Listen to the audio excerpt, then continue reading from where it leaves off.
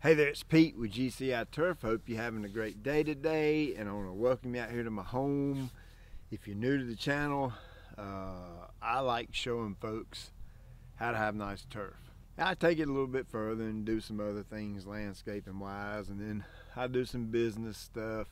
I own a lawn care company here in North Carolina, and we do athletic field work, maintenance on properties, fertilizer, weed control, that kind of thing. Been doing it for almost 20 years now, and I kind of like to take what I know and have learned and turn around and feed it to you here on the YouTube. So for those of you that are new, watching me for the first time, a little history on the yard. We've been here about 10 years now, and 1 year into us moving to this home, I renovated the grass. Started with renovating the landscape. Did all the landscaped areas. There was absolutely nothing here. When you see the flyovers and you see the cryptomeria and maple bordering the property, and you see the big crepe myrtles and the Japanese maples and all these plantings around, none of it was here when we bought the home. The patio and pergola, none of that was here when we bought the home.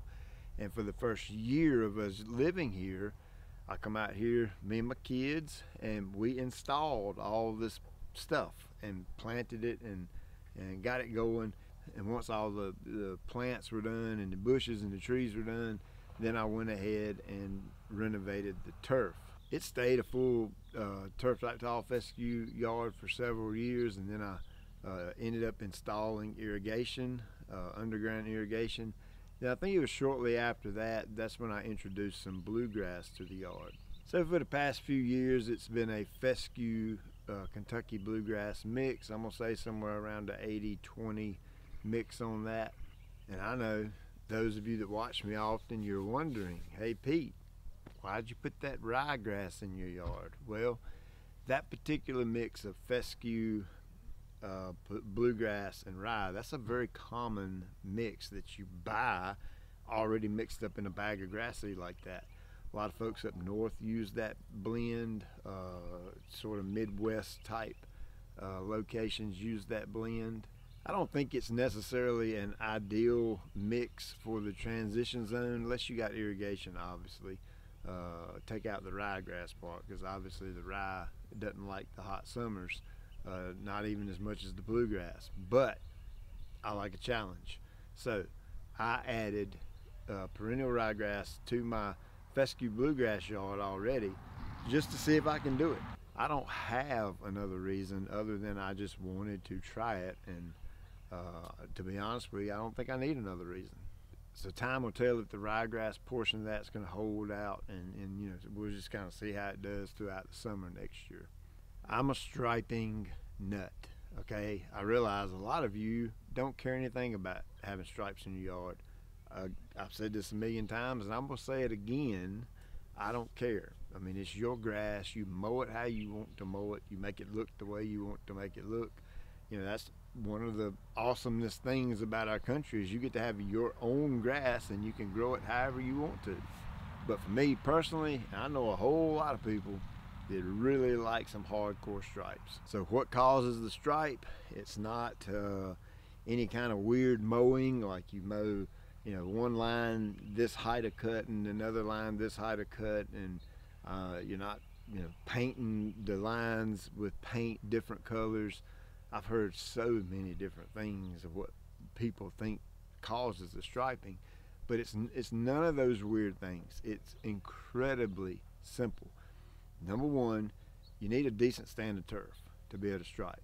Number two, you need sunlight. Number three, you need a mower that will actually create a stripe. If you don't have a mower that will create a stripe on its own, Big League Lawns makes a roller that you attach to your mower that will create the stripe. I've had a very long, very strong relationship with those guys.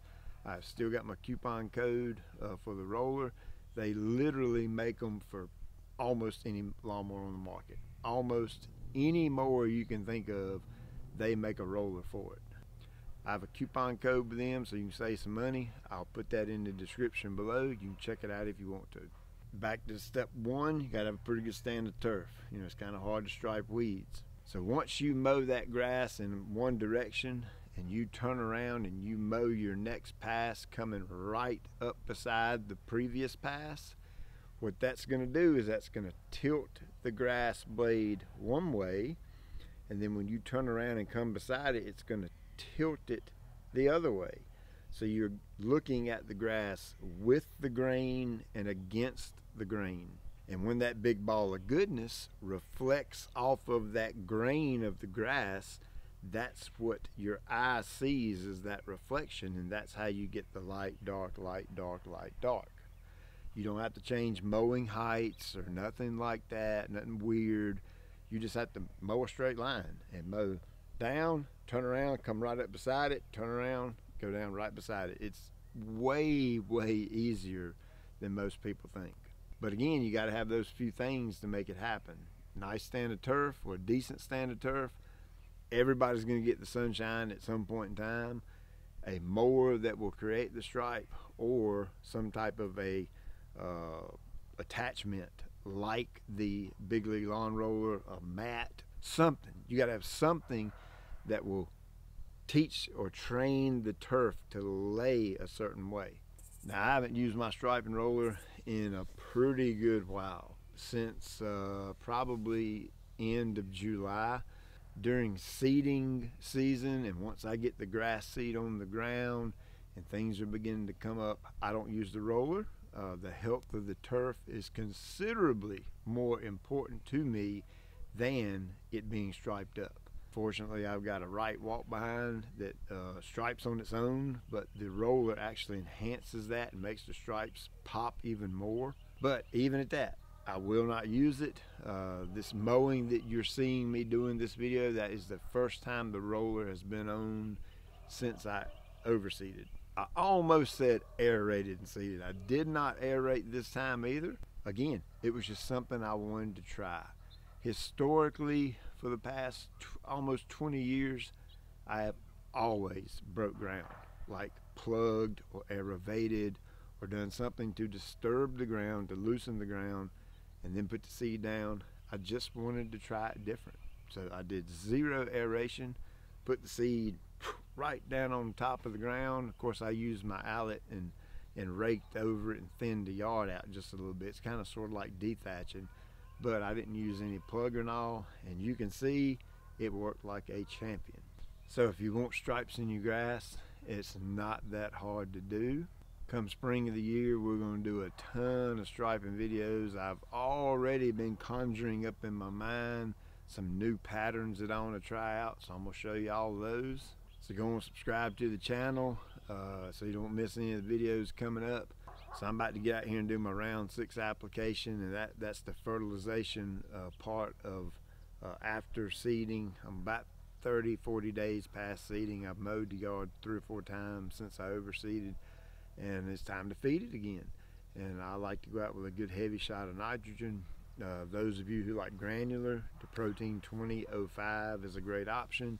For those of you that like liquid, either the 2600 Green County fertilizer or the 1801 Green County fertilizer. That's Green Punch and Green Charge. Both of those are excellent options. Typically I would do the Granular, but I think I'm going to switch it up this year and just try something a little different, and I'm going to go with liquid.